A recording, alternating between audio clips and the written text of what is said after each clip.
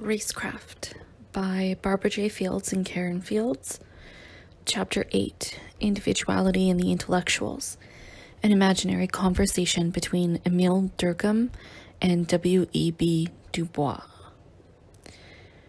The American reviewer of a recent travel book about France marveled at the author's account of a despised people called the Cagots, or Cagots.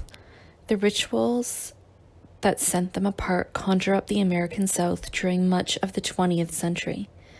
Forbidden to marry outside their group, restricted to designated entrances and seating at church, where the communion host was delivered from the end of a stick, required to announce their presence by an identifying badge, which might be a goose foot pinned to the tunic, and so on. According to the reviewer, the mystery of the Cagots is that they had no distinguishing features at all. As the following essay illustrates, different appearance is by no means essential to the deployment of a double standard based on ancestry. The essay juxtaposes America's turn of the 20th century Negro problem with France's Jewish question of the same epoch. It imagines two great founders of sociology, Émile Durkheim and W.E.B. Du Bois, examining together the prospect of universal human rights. Religion is, first and foremost, a system of ideas by means of which individuals imagine the society of which they are members, and the obscure yet intimate relations they have with it. That was a quotation from Émile Durkheim from The Elementary Forms of Religious Life. W.E.B. Du Bois found few promising interlocutors among American social scientists when he wrote in 1903, "The problem of the 20th century is the problem of the color line, the relation of the darker to the lighter races of men in Asia, in Africa, in America, and the islands of the sea." While everyone recognized the color line, not everyone considered it a problem. For some, indeed, the color line was the solution. Economically, its benefits were obvious, whether in America or in Europe's far-flung colonies. Morally, the darker races continued for less than the lighter ones, or counted for less than the lighter ones. For scientists, the theoretically interesting problem was not the color line itself, but the biological basis of differences and different treatment that were held to be self-evident. To see the color line itself as a puzzle or a problem required an ability to look skeptically at the evidence of one's own eyes. For that subject, white American researchers, like white Americans in general, had little space on their mental templates. But in France, where races and colors figured in a different way, Du Bois would have found a promising interlocutor, Émile Durkheim. Durkheim found questions of theoretical interest and import, not self-evidence, in Europe's racial identifications, though all Europeans were what Americans would designate as white. Pursuing fundamental questions about religion and reason, Durkheim began the studies in the late 1890s that culminated in his 1912 masterpiece, The Elementary Forms of Religious Life. Durkheim pursued those questions through sustained analysis of Aboriginal Australia's racial identifications, though all were black by American standards. In the process, he exposed the raw materials of mind and devices of social life by which social groups fashion a collective understanding of themselves. However, usual readings of forms generally do not keep those various levels in view. In today's studies of race, for example, bits and pieces from forms travel separately from it, reduced to glib formulas about the social construction of collective identities. As a result, we lose sight of the living subjects and active verbs by which Durkheim arrived at the hard-won discoveries of forms. We also overlook the historical context in which he won those discoveries, that of the Dreyfus Affair. This huge storm exposed a racist undertow in the politics of France's Third Republic that arrested Durkheim's attention, and that of W.E.B. Du Bois. Imagining them in conversation, therefore, is one way to draw fresh lessons from the sharp wit, spiritual heat, and abiding theoretical preoccupations of Durkheim's astonishing book. However, to draw those fresh lessons from forms, it is necessary to retrieve two facts, often forgotten or ignored. First, that they were contemporaries. Durkheim was born in 1858 and Dubois in 1868. Second, that in their own lives and scientific work, they grappled with comparable predicaments when racist politics took center stage in their respective societies. The Durkheim and Dubois section below explores their comparable predicaments. The next section lays out possible topics of conversation between them. A fragment of one such imagined conversation then follows.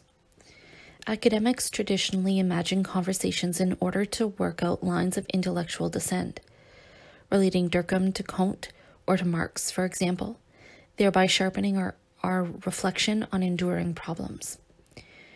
We also use them to explore intellectual contemporaneity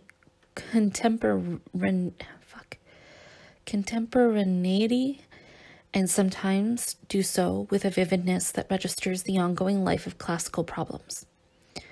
For example, a recent collection that applies the term misunderstandings to markedly different positions that Durkheim and his contemporary Max Weber held without regard to one another. Here, an imagined conversation between Durkheim and another contemporary he never met will, among other things, suggest new answers to long-standing questions about his shift in the late 1890s toward the study of religion. Given that purpose, I range freely over other writings without necessarily stopping to revisit traditional debates with other purposes. Prepare now to encounter these profoundly engaged men of science on terms they could have set if they had looked out over the social world together when their science was new and promising. They met on a Paris afternoon in 1916. The human costs of the war have been staggering. They ponder what is to be done if, as both hope, the Allies win. They of course do not know, as we do, that Nazism lies over the horizon of that victory. They begin on intellectual common ground.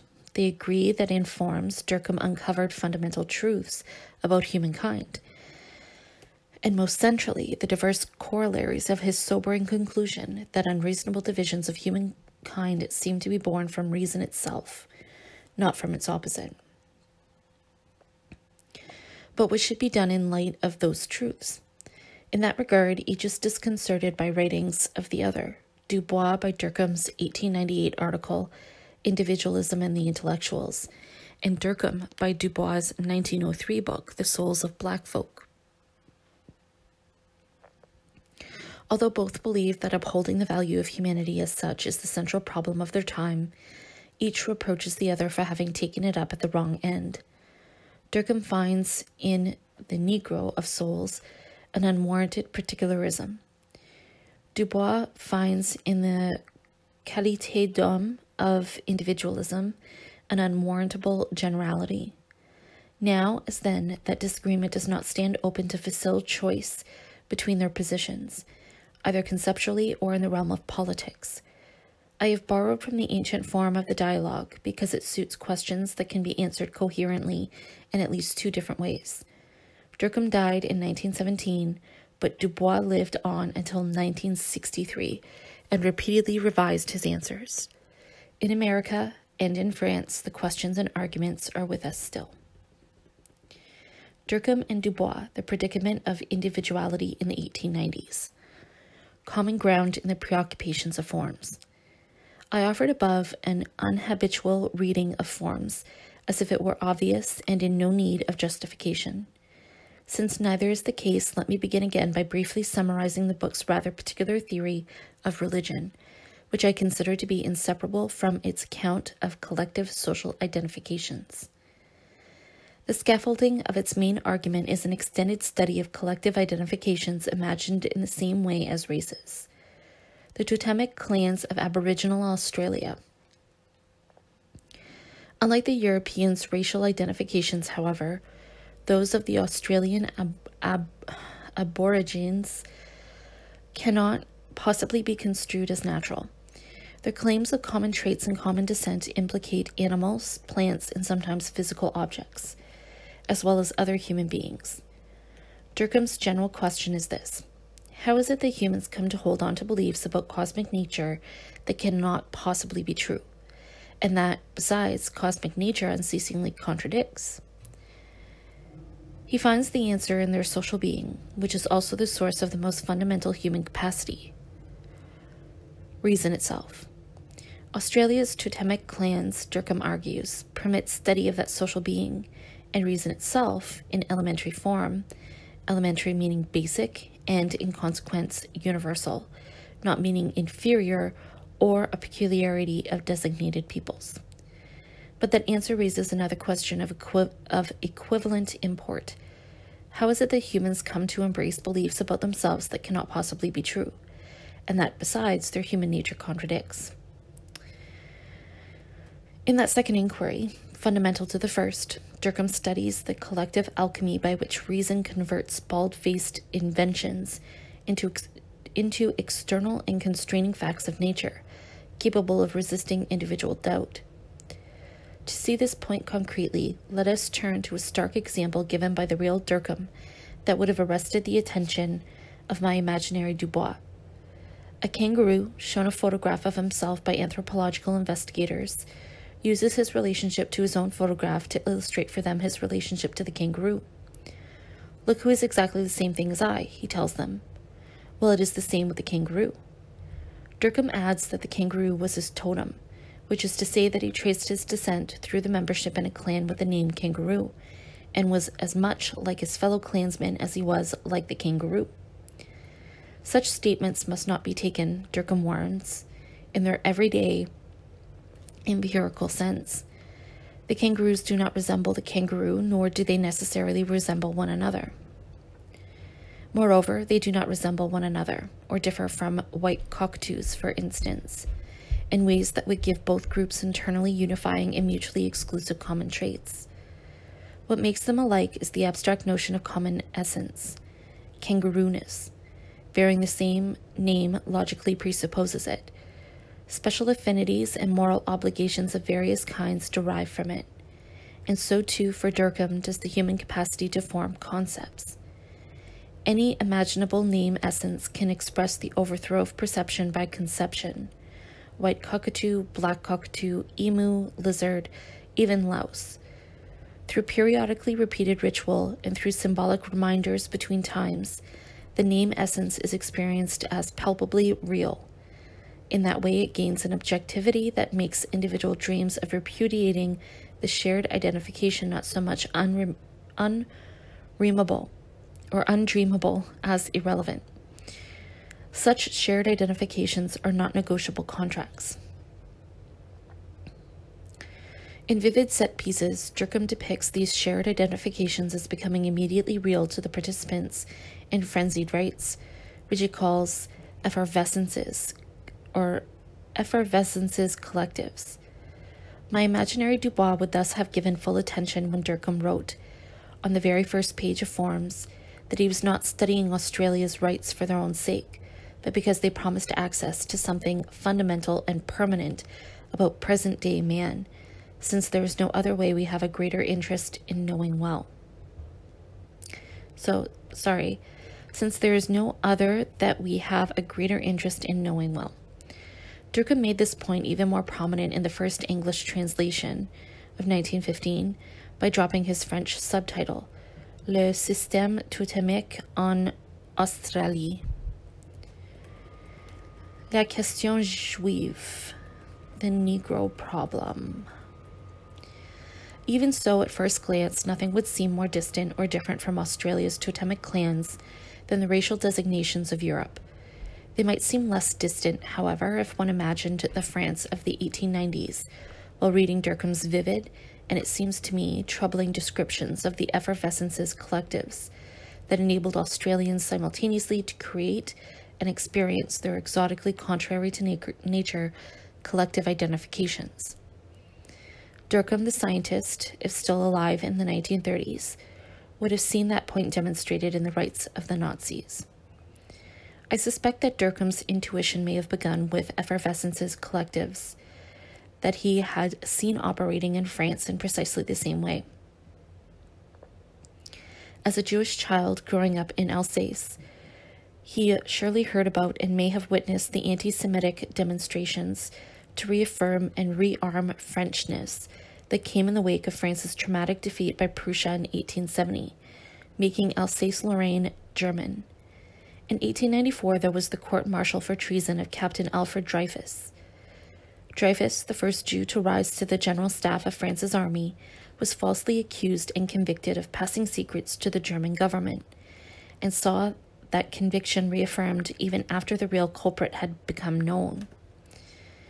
In the wake of his trial, or rather anti-Semitic railroading, came ugly street demonstrations and a nationally divisive struggle for justice that went on for 12 years. During those years, Durkheim, the sociologist, became Durkheim the activist and a co-founder of the League for the Defense of the Rights of Man and Citizen.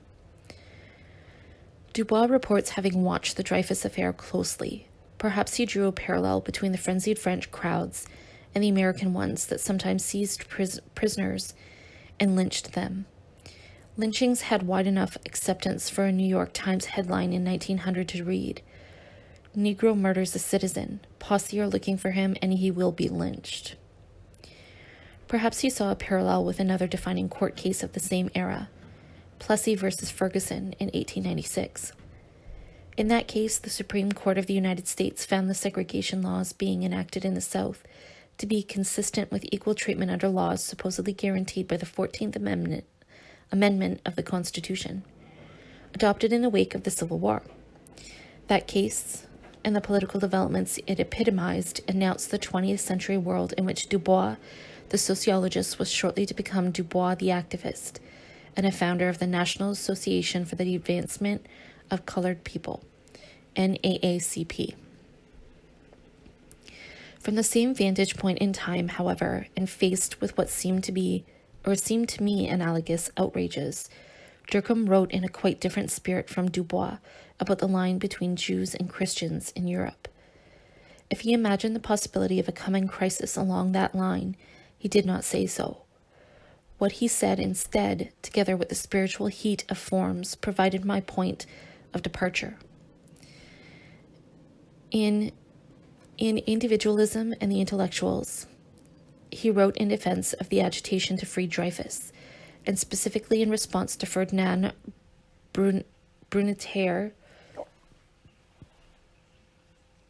an ardent anti-Dreyfusard who had recently blasted individualism as antisocial, anti-patriotic, anti-French. For the anti-Dreyfusards in groups such as the Ligue de la Partie Française, the honor of the army, hence that of the nation, was the fundamental value at stake. Durkheim's article is passionate, a masterpiece of concise argument, justly famous and yet on the surface rather strange. It is a response to the judicial railroading of Captain Dreyfus and to resurgent anti-Semitism in France. But it never mentions Dreyfus or Jews. Indeed, Durkheim says, "Let us forget the affair itself and the sad spectacles of which we have been the witnesses." Given the sad spectacles to be seen in America, therefore, I imagine Dubois in rather sharp discussion with Durkheim about what he chose to say and not to say in that article. But since Dubois would also have understood Durkheim's position, it seems to me they would have had much to say to one another about the complexities and the perplexities of living out one's own creative intellectual life amid the constraints of having not one, but two pregnant identifications. In Durkheim's case, French and Jew, in Dubois' American and Afro-American. The common historical context of these two great social scientists was a time when the Negro problem in America and the Jewish question in France imposed themselves on the working lives of talented individuals, thereby forging and shaping their individuality. In Forms, Durkheim repeatedly argued, correctly I believe, that individuality takes shape within collectivity. Nevertheless, let me underline the term individuality. While my task is to set both men's work in the social context of a certain time, I do not mean to reduce those men of genius or their work to just that particular social context. to avoid crudely causal metaphors that dissolve individuality in collective identification and reduce complex thought to single themes, I propose uncrudely causal metaphor, that of irritating sand in a pearl-producing oyster. Without the irritation, there is no pearl, but the form of a pearl cannot be predicted, explained, or even adequately described in terms of the sensation and the suffering that produce it. Durkheim and Dubois as contemporaries. Since we so consistently think of Dubois and Durkheim separately, let me now add other dimensions in which it is instructive to think of them together. First, if Dubois' academic career was possible only in the context of his people's emancipation, so too was Durkheim's. Both men were inheritors of great emancipations following great democratic revolutions. That of French Jews came through a series of decrees beginning in 1790, which released them from various restrictions. That of most African Americans came 75 years later as an outcome of the Civil War, which Dubois sometimes spoke of as the Revolution of 1865, although some, among them Dubois' grandfather, were emancipated at the time of the American Revolution. In addition, both men thought, taught, and wrote with passion about what democracy required amid the social and, above all, economic turbulence of the late 19th century world. Also, because they were committed Democrats, they were committed Universalists. For the same reason, I think they read and listened to the socialists with attention, although neither rushed to embrace socialist politics for different yet perhaps related reasons. Second, as pioneers in sociology, they opposed biological or quasi-biological understandings of the new discipline. Each lived on a racially defined edge of his society. In consequence, I submit each was in a position to experience the social intuitively as a realm fundamentally distinct from the realm of nature. Dubois' 1899 study, The Philadelphia Negro, argued against the racist theorizing that was common in American social science. He deployed empirical evidence to show that the causes of the pathology to be found in Philadelphia's 7th Ward were social in character, not emanations from the inner essence of Black people. He attacked racist arguments by providing detailed evidence of normality and advancement, to which he also assigned social causes. It followed that the racial theorists' quasi-biological causation could not accommodate those two opposite effects. Dubois' American colleagues would already have seen Durkheim use that same strategy in Suicide from 1897. There, for instance, he set up and then picked apart statistics about European races that could have been used to allege that Germans carried in their blood a sad primacy in killing themselves. Third, although both men were witnesses to the terrifying racist and proto-fascist developments of the 1890s in their respective democracies, neither was prompted to embrace emigrationist strategies in response as propounded, for example, by Bishop Henry M. Turner in America and by Theodor Herzl in Europe. Both argued in word and deed not only that reform in the land of his birth was possible, but also that the scientific investigation of social life provided the would-be reformer of that land with tools. Because some of the necessary tools were to be had in Germany, each traveled there early in his career. Durkheim in 1885-86 with a government fellowship just after his agrégation, and Dubois in 1892-94 with philanthropic support just before his Harvard doctorate. Society as seen from outside. In ways that, like their situations are different, yet comparable, Durkheim and Dubois picked up the tools of social science from a particular position that combined a designated racial outsiderhood with an actual cultural insiderhood. Both men were inheritors of comparatively recent and still incomplete emancipations. Neither was fully free or fully armed as a citizen. The everyday weight of those realities must have been epitomized in both men's minds by the two court cases of the 1890s that I mentioned earlier, Dreyfus in France and Plessy in America. I think of Dubois as an outside insider and Durkheim as an inside outsider. In terms of his Protestant values, Harvard education, and general culture, Dubois was far more like than unlike the mainline elite of white American academics in his day. He was excluded from its upper sancta only because racist practice foreclosed his becoming, to use his phrase, a co-worker in the kingdom of culture. Although he published important scholarly works in important places, his individuality had to be extruded through the narrow apertures of America's system of Jim Crow in both the North and the South. One result, I think, is the high spiritual temperature of all his work, together with qualities of both topic and rhetorical mode that I think of as its outsider imagination. Those qualities, I submit, he shared with the Durkheim of forms. In terms of education and general culture, Durkheim too was also more like than unlike the main line of French academics in his day, but he was included in their upper sancta and integrated as a Duboisian co-worker.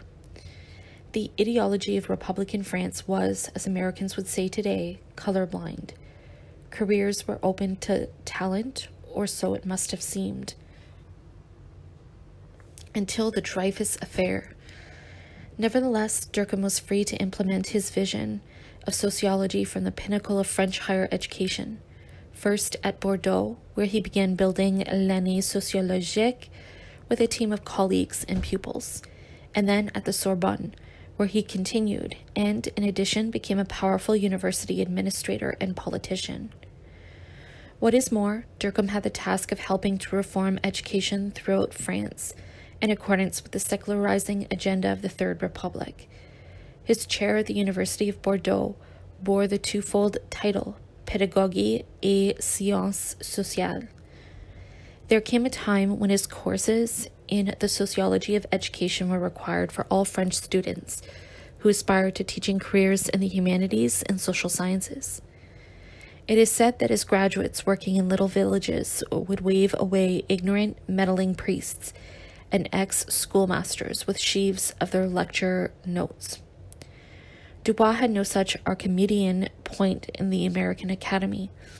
To suggest, then, that Durkheim's predicament and Dubois' were comparable is not to minimize the differences. Those can be sketched in a rough and ready way by a historical what if. What if, in 1897, Harvard had created a chair in sociology and appointed Dubois to it? Notwithstanding such differences, here are two individuals who must have shared a marrow deep intuition that the external and constraining social fact of bearing a collective racial identification is the source and resource of human individuality, including that of creative genius. Even if Durkheim's days were not necessarily shaped by the aspersions of those who called his work Talmudic sociology with anti-Semitic intent, he lived in the atmosphere created by the propaganda that spread through print and caricature in the 1880s and 1890s. For example, the 2-volume book of the journalist and newspaper editor Edouard Drumont, La France Juive, Essai d'Histoire Contemporaine, 1886, was an enormous bestseller. According to one analyst, Drumont was the first to set up an explicitly racial opposition between Semite and Aryan. Then came the accusation of Dreyfus, who had risen as a talented, hard-working individual, and above all as a loyal Frenchman, but found himself accused and hated in his collective racial manifestation as a Jew. At the very least, Durkheim must have lived in a state of continual irritation, hence my image of the sand and the pearl. I submit that if we read forms against the backgrounds whose importance I have been sketching, we find therein traces of that irritation. Forms is not only audacious, but also obnoxious and heated in ways that he and Dubois will notice below. What is audacious and obnoxious about forms is not only that in it Durkheim seemed to divinize society. That was bad enough at a time when some of the French were struggling to resuscitate a dying traditional god from whom Durkheim had withdrawn his allegiance. It is also that his argument entailed the social invention of precisely that Frenchness, which some of the French were embracing as a matter of common descent, to which he held no access. Furthermore, there is a caustic and ironic display of paradox in the dead serious, yet at one level hilarious, accounts presented in forms. There, dark-skinned men paint physical resemblance, for example to white cockatoos, onto their bodies, and then, looking at the resemblance they themselves have just painted, affirm that they have shared it with those birds and with one another from time immemorial. According to his showings in forms, anything at all could serve this purpose, without in any way disturbing anyone's assumptions about real resemblance. I do imagine Durkheim laughed to himself as he kept making that point with different examples, in the process showing that 3 distinct species of lice have been called into service to designate 3 distinct kinds of human beings. I think of those moves, forms as full of them, as eruptions from his outsider imagination. A related element of that outsider imagination was his taste for paradox, and I mean paradox literally, not as strangeness, but rather as against received teaching. Recall how the vignette of the man kangaroo informed him about the workings of reason, not the supposed unreason of primitives. Early on, his preface to the Rules of Sociological Method, 1894, feistily declared, if the search for paradox is the mark of the sophist, to flee from it when the facts demand it is the act of a mind that possesses neither courage nor faith in science. It may be that the qualities I have just noted are the same ones noted in the perennial charge among Durkheim's commentators, that both his conception of society as a reality sui generis and his rhetoric are extreme. For example, at the start of his masterful intellectual biography of Durkheim, Stephen Lukes says that Durkheim's style often tends to caricature his thought. He often expressed his ideas in an extreme or figurative manner, which distorted his meaning and concealed their significance. But I believe Durkheim was fully in charge of his prose. Therefore, if that prose seems hotter than seems called for by his subject, then a review of our own understanding of his subject may be called for. It certainly is more than religion as conventionally understood. I say the same about the disparagement of his rhetorical mode as manifesto-like, a trait that would put him in infamous and suspect company. People like the Dadaists and the Surrealists to come, or the Marxists, who for some were suspect already. Durkheim's tendency towards stark, even shocking formulation is sometimes explained, not mistakenly, I think, so long as it is not explained away, as a scientist's zeal in various debates over the object, structure, scope, and methods of sociology.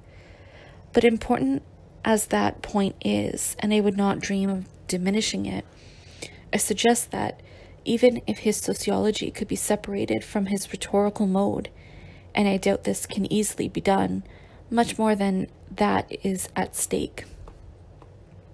After all, a scientist's zeal does not lead a life separate from its human source.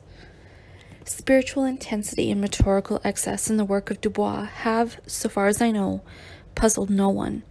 Those qualities are routinely recognized in his work. He termed them double consciousness and wrote about the experience. Of our spiritual strivings, an essay published in the Souls of Black Folk gives us an imaginary conversation with a white compatriot who asks him, "How does it feel to be a problem?"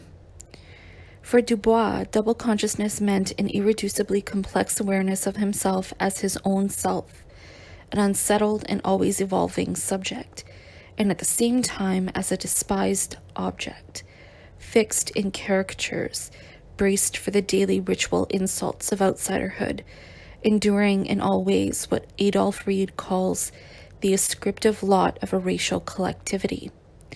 But outsiderhood also carried with it an ability to stand on the edge of that very world to which he could not fully belong, and from that vantage point to see beyond its seemingly self-evident givens. He called that capacity second sight. Here's the way he put those claims. After the Egyptian and Indian, the Greek and Roman, the Teuton and Mongolian, the Negro was a sort of seventh son, born with a veil and gifted with second sight in this American world. A world which yields him no true self-consciousness, but only lets him see himself through the revelation of the other world. It is a peculiar sensation, this double consciousness, the sense of always looking at oneself through the eyes of others, of measuring one's soul by the tape of a world that looks on in amused contempt and pity. One ever feels his two-ness, an American, a Negro, two souls, two thoughts, two unreconciled strivings, two warring ideals in one dark body, whose dogged strength alone keeps it from being torn asunder. Dubois waged battles to re-educate America's collective consciousness, partly to prevent the apparent justification of outrages of all kinds, and partly because this consciousness served as a mirror whose reflections were one source of a tormented double consciousness among Black Americans. He sought to disrupt the social processes that invented the Negro as the object that he called a tertium quid, more than an animal, less than a human being. Turn to Durkheim, however, and the corresponding battles become indirect and convoluted. In an 1899 article, he conceded that certain failings of the Jewish race could be invoked to justify anti-Semitism, but insisted that those failings were counterbalanced by virtues. Besides, he wrote, the Jews are losing their ethnic character with an extreme rapidity. In 2 generations, the process will be complete. If he and Dubois had spoken in that year, Dubois might have told him that, in the last analysis, cultural similarity or difference was not the heart of the matter. His exemplary study of Philadelphia's 7th Ward did not earn him a post at the University of Pennsylvania. This insult was tendered to the Negro he was, not to the cultured New England Calvinist he also was, with ancestral roots in America going back to before the American Revolution. Durkheim, however, embraced the France of the Declaration of the Rights of Man. That is, not the France of Gobineau, but the color-blind republic. Unlike Theodore Herzl, who considered French racism vis-à-vis Jews to be an authentically native product, Durkheim regarded it as a German import, amounting to no more than a consequence and the superficial symptom of a state of social malaise. It was true, he conceded, that in France certain right-wing Catholic ambitions had started to batten on that malaise.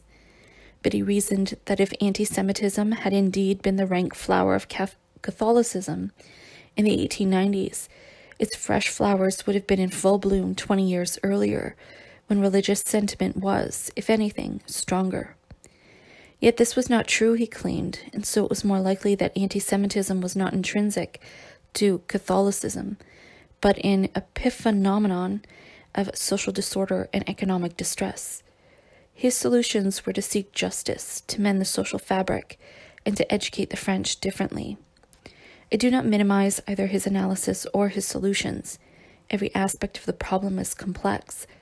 I simply point out that he advanced nothing like the Duboisian agenda of doing battle forthwith, and very directly to take the tertium quid out of play and to replace it with a full-scale human being. Hence this from Durkheim. When society undergoes suffering, it feels the need to find someone whom it can hold responsible for its sickness, on whom it can avenge its misfortunes, and those against whom public opinion already discriminates are naturally designated for this role. These are the pariahs who serve as expiatory victims. What confirms me in this interpretation is the way in which the result of Dreyfus's trial was greeted in 1894. There was a surge of joy on the boulevards. People celebrated as a triumph, which should have been a cause for public mourning. At last they knew whom to blame for the economic troubles and social distress in which they lived. The trouble came from the Jews. The charge had been officially proved. By this very fact alone, things already seemed to be getting better, and people felt consoled. In other words, whoever or whatever cannot lay claim to fellow feeling is available for designation as society's it. Dubois's tertium quid, at whose expense that fellow feeling is affirmed. Durkheim does not stop to examine how the tertium quid is created. Looking back years later, though, he placed in the late 1890s his revelation as to the importance of religion. I suspect that those observations about the Dreyfus affair let us glimpse one intuitional source of forms. What can be known for certain is that Durkheim reproduced this formulation almost exactly in the last chapter of Book 3 on rights of mourning, which famously demonstrates the independence of such rights from the subjective states of individuals. There again, however, he does not stop to examine how the expiatory victim and its fate come into being. If every death is imputed to some magical spell, and if, for that reason, it is believed that the dead person must be avenged, the reason is a felt need to find a victim at all costs on whom the collective sorrow and anger can be discharged. The victim will naturally be sought outside, for an outsider is a subject less able to resist. Since he is not protected by the fellow feeling that attaches to a relative or neighbor, nothing about him blocks and neutralizes the bad and destructive feelings aroused by the death. Possible topics of conversation. If Durkheim and Dubois had had a talk in 1899, they made explicit the common features of their different predicaments. Dubois made explicit the common features of their different predicaments. Dubois might have upheld his own public actions against the Negro as America's tertium quid, but relating both of those passages to Durkheim's famous relativistic definition of crime and the rules of sociological method. Following his own principle of relating social facts to other social facts, Durkheim there defined crime as that which is repressed in any given society, thus permitting the conscience collective to affirm itself. That analysis holds the criminal character of an act not to be intrinsic to it or valid for all societies. But if Rules was right in its claim that crime and repression of crime have the positive function of providing the means and the occasion for reaffirmation of the conscience collective, then it would seem pariahhood would work analogously. Periodic affirmations of pariahhood would then have the function in social life of permitting the periodic affirmation of insiderhood. Looking ahead now to forms, if Durkheim was right there, then in both instances public opprobrium, ritually enacted, would simultaneously create and express what it would thereafter be alleged merely to have expressed. In addition to all the other achievements of mourning rights that Durkheim sets forth, they also define the boundaries outside which stands the victim. In Dreyfus's fate, crime and pariahhood came together. As a citizen found guilty of treason, he was sentenced to deportation for life to France's steaming prison colony in Guyana. As a member of the army elite found guilty of disloyalty, he was subjected to a solemn degradation ceremony on the parade ground of the École Militaire as part of his sentence. The defacement of his uniform, the breaking of his sword, and the shouted insults of his brother officers, while the crowd added their voices from outside in the street. An artist's rendering of that huge ceremony in the courtyard of the École Militaire appeared in Le Monde Illustré. A different talk in 1899 might have exchanged programmatic statements that both Dubois and Durkheim had made about the agendas each had for the properly sociological posing of social problems. Durkheim in The Division of Labor in Society, 1893, and the Rules of Sociological Method, Dubois in The Philadelphia Negro and in Sociology Hesitant, an extended critique of American sociology that, for various reasons, he never published. A talk in 1901 would have revealed Durkheim's invitation to leave Bordeaux for a post at the Sorbonne, there to keep building his équipe and its research journal. In addition, one aspect of his work at the Sorbonne would be to lay a scientific basis for secular public education in France. Durkheim would have learned that Dubois had been dreaming analogous dreams in 1897 when he went to Atlanta University, there to busy himself with plans to build his own laboratory, his own team, and a series of publications. Dubois's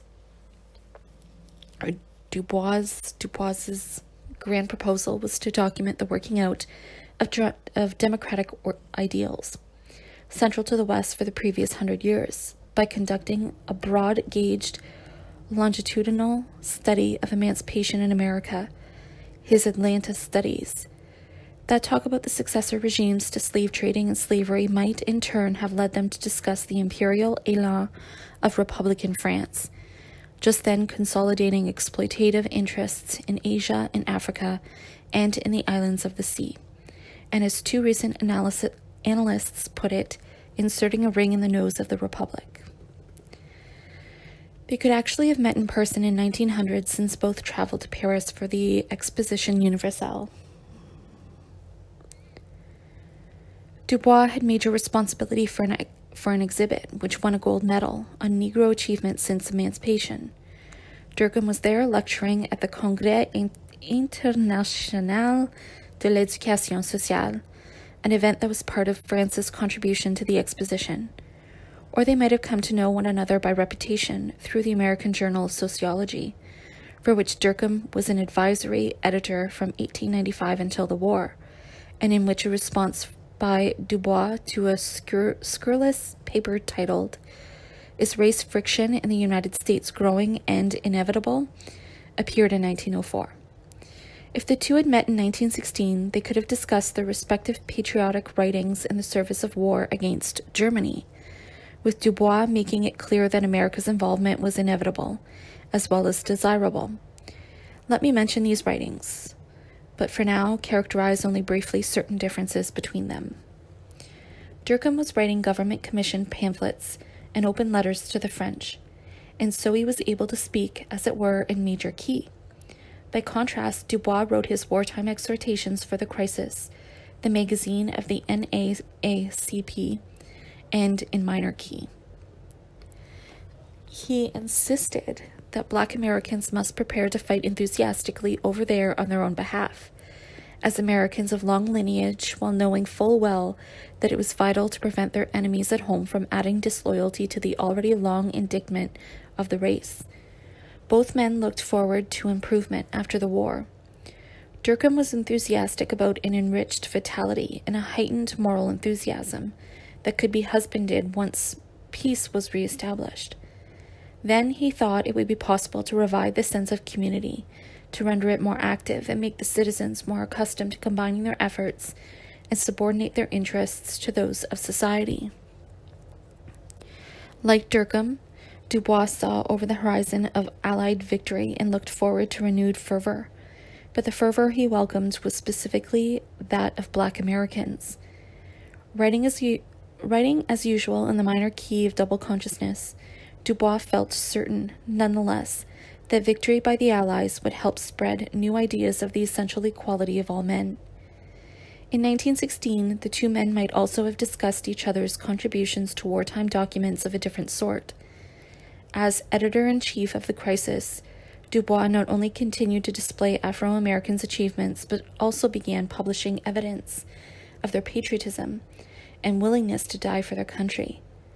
Those displays were meant as Exhibit A against the gathering racist onslaught and were produced in an extended report after the war. Along with double consciousness went what can be called double death, dying once for America and once for Afro-America. Dead or as surviving veterans, African Americans had to be counted as Black dead or Black survivors, else their sacrifices on America's behalf would not be recognized as such. If Dubois had been watching his colleague closely, however, he would have seen that Durkheim faced the same predicament. In his capacity as president of the Research Committee for Documents of the Société des Études Juives, by 1916, anti-Semitic attacks were on the rise, often taking the form of slurs against the loyalty of Jews, who were said to be German agents. Durkheim himself was publicly slurred by name at least twice during that year, notwithstanding the loss of his son to the slaughter. In that climate, the Research Committee of the Société began collecting and verifying the names of Jewish soldiers killed, wounded, decorated, or promoted during the war. According to the committee, the love which they bear for their country does not command them to deny their Jewishness. It is not without interest to know how Frenchmen of Jewish origin, who have not embraced another religion, conducted themselves in the war. Among France's fallen heroes, too, the outsiders had to die twice, once to defend the country against external enemies, and a second time to defend themselves against internal ones. Wide publicity was accordingly given to the exploit of Rabbi Abraham Bloch, who was killed while delivering a crucifix to a mortally wounded Catholic soldier. Individualism and the intellectuals, a fragment of conversation. Therefore, a conversation in 1916 could have moved from the sad spectacle of double death to Durkheim's instruction at the start of individualism and the intellectuals.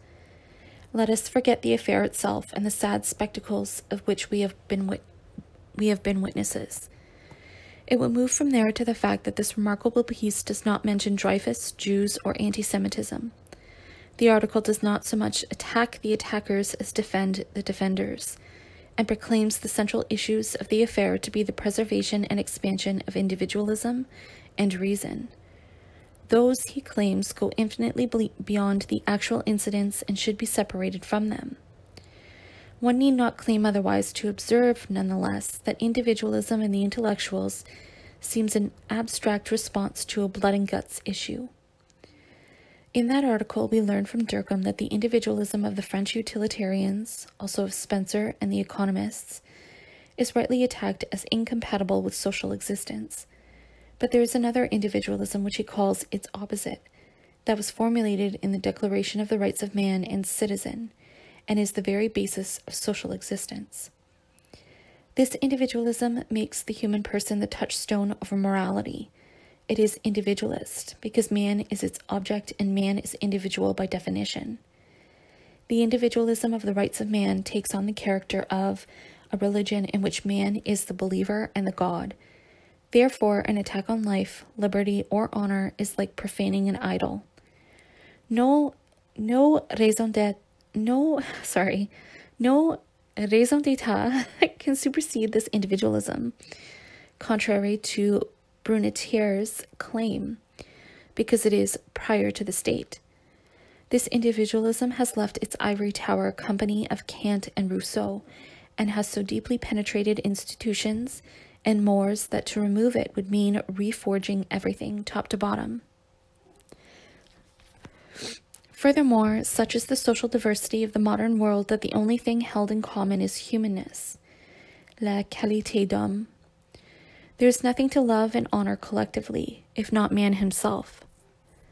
Far from being the source of anarchy, then, individualism is the only system of belief capable of ensuring the moral unity of the country. To defend it is therefore nothing less than to defend the very patrimony of the nation. Durkheim goes on to describe the religion of humanity, which has all it takes to speak just as authoritatively as the religions it replaces. This religion does not flatter the instincts, but does violence to them. A point about religion he makes repeatedly in forms. For the sacredness of the individual does not arise from individual characteristics, and individual characteristics do indeed work against solidarity. This cult of which the individual is agent and object is not addressed to who the person is and has his name, but to the human person wherever met with and in whatever form incarnated. It glorifies the individual in general. But who is that individual in general? Dubois might have asked Durkheim, as a prelude to recounting an enigmatic story about individual identity and collective identification, as he had experienced them during his travels through Europe between 1892 and 1894. My dark face elicited none of the curiosity which it had in blonde Germany, for there were too many dark gypsies and other brunettes. I saw poverty and despair. I was several times mistaken for a Jew. Arriving one night in a town of North Slovenia, the driver of a rickety cab whispered in my ear, Unter die Juden, among Jews. I stared and then said yes. I stayed in a little Jewish inn. I was a little frightened, as in the gathering twilight I traversed the foothills of the dark Tatras alone and on foot. Okay, this is where I guess the actual discussion between Dubois and Durkheim starts. Fantasy discussion. Dubois says, I know your individualism and the intellectuals. When I wrote The Souls of Black Folk, everything within me pushed how does it feel to be a problem onto the page. But even if someone held a pistol to your head, I don't think you could write how does it feel to be a question. It's as though everything within you pushed it off your page. You rest your case on a certain qualité d'homme that you suppose joins us all amid the diversity of the modern world. I think you've rested your case on shifting sand. Durkheim says, perhaps, but it is the only place I have to rest it. If in France we can just proceed with a scientific understanding of the kind of society France is, we can realize the promise of 1789. As I wrote in that article, with social diversification, the growth of individuality reaches a point where the only thing held in common is humanness, la qualité d'homme. There's nothing to love and honor in common if not man himself. This is why man is a god to himself and can no longer make other gods for himself. Both savor this turn on the 10 Commandments. Dubois says, no doubt, my dear Mr. Durkheim, that elevated sentiment greatly calmed the very Catholic Mr. Brunetière. Wicked chuckles from both. I, too, know how to plant mines on my pages. But, it's not the religious mines that blow the most shrapnel in America. It's, say, my comparing illiterate Negro peasants with illiterate Austrian clodhoppers, showing the published illegitimacy rates among the Negroes to be no higher. I need not be close enough to have a cigar and a cup of tea with a white Jim Crow Southerner to know his likely reaction to my transgressing the color lines etiquette, even with statistics. Laughs. Seriously, though, I am convinced you are right about the kind of morality we need. I myself wrote that one stream of modern thinking is swollen from the larger world, and that the multiplying of human wants in culture lands calls for the worldwide cooperation of men in satisfying them. Hence arises a new human unity, pulling the ends of earth nearer, and all men, black, yellow, and white. But to leap from that useful unity to a shared moral humanity poses a question, not an answer, and it is the question for any religion of humanity. You see, I went on to say this, behind that stream of thought lurked the afterthought of force and dominion, the making of brown men to delve when the temptation of beads and calico cloys. So in the end, who is l'homme that l'homme should take account of him? They laugh, recalling the 8th Psalm. Durkheim says, I know what you mean. How l'homme comes to recognize l'homme morally is the most important question our discipline can help us answer. Dubois says, but you seem to assume rather than demonstrate that l'homme can possibly recognize l'homme in the abstract.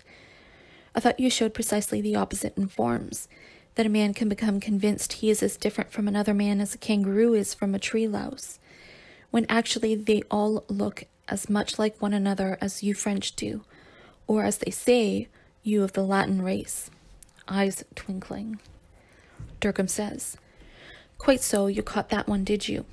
Vulgar empiricism will no more give you physical resemblance between a man and a tree louse than it will the resemblance between 2 members of the tree louse clan, or yes, 2 members of our Latin race. That is that, for the vaunted races of Europe, and besides, for your different races in America. Human mentality is flexible enough to accommodate the most disconcerting designation, n'est-ce pas? The whole raison d'etre of my work in education is that human mentality can also accommodate other designations that are, to reason, rather less déconcertantes. But we must inculcate the young with them, and we must see that they are enacted periodically. Forms is about a human world. That world exists through human doing and is therefore our own ethical responsibility. Dubois says, that is true, but even so, again I ask, what constitutes l'homme? Let's suppose it means having a soul. If it's having a soul, a spark of divinity from that divinized social unity of yours informs, then think about that unseemly outburst of mine, the souls of black folk. It was my Exhibit A for La Qualité d'Homme. In it, I set my soul, our souls in colored America, against something else, namely the sincere and passionate belief that somewhere between men and cattle, God created a tertium quid and called it a Negro. All my words about double consciousness and about how it feels to be a problem finally led some people, at long last, to suspect our humanity. In other words, the humanity of that tertium quid. Reverend Washington Gladden, gallant warrior for social justice, went so far as to tell his congregation that reading souls would give them a deeper insight into the real human elements of the race problem than anything that had yet been written. The human elements, notice. What on earth did they imagine before? But if I had ever doubted what claiming those human elements meant to some of my compatriots, the New York Times reviewer dispelled all doubt. According to the Times, souls boiled down to something very simple. Dubois' hidden personal agenda was to smoke a cigar and drink a cup of tea with the white man in the South. Durkheim says, so it is that way in America. Then again, perhaps I do know what you are talking about. A century and a half ago, Moses Mendelssohn was, how did you say it? He was an Exhibit A. Most people still doubted that Jews had la qualité d'homme. Some thought Jews might have it. Those were the open-minded ones. And so never having met la qualité d'homme in a Jewish body, they invented it as a purely theoretical possibility to debate over. Enter Mendelssohn.